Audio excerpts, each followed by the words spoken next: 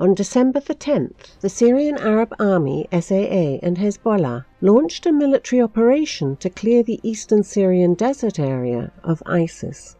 According to pro-government sources, the SAA and Hezbollah liberated about 2,000 kilometers in the area between the T2 pumping station and the city of Al-Mayadin during the first day of the operation.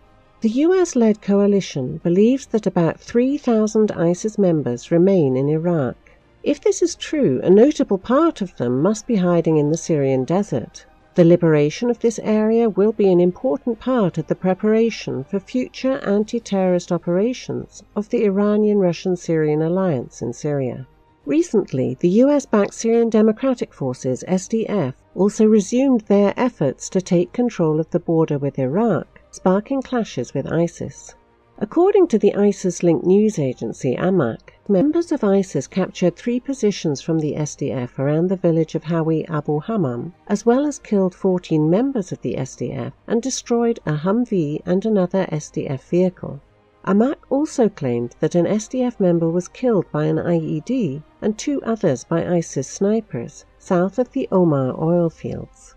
ISIS was forced to intensify its operations against the US-backed forces because its members had been locked in the Syrian border area as a result of an advance by the Iraqi army and the popular mobilization units on the Iraqi side of the border. On December the 10th, in northeastern Hama, the SAA and the National Defense Forces liberated the villages of Zafaria, Tel Bulus, Turaikiya, Rujam al-Amar, Shutaib, Musharifa, and al-Hawiyah from Hayat Tahrir al-Sham, formerly Jabhat al-Nusra, the Syrian branch of al-Qaeda. Thus, government troops were able to deploy near the important village of Abu Dali, which has been described as a mid-term goal of the SAA advance on Hayat Tahrir al-Sham (HTS) in the area. According to pro-government sources, the Tiger forces and their commander, General Suhail al-Hassan, will be the main striking force of the operation. Recently, al-Hassan was spotted in the town of Khanassia. Pro-HTS sources report multiple air and artillery strikes on positions of HTS across the entire area west of the Khanassia highway.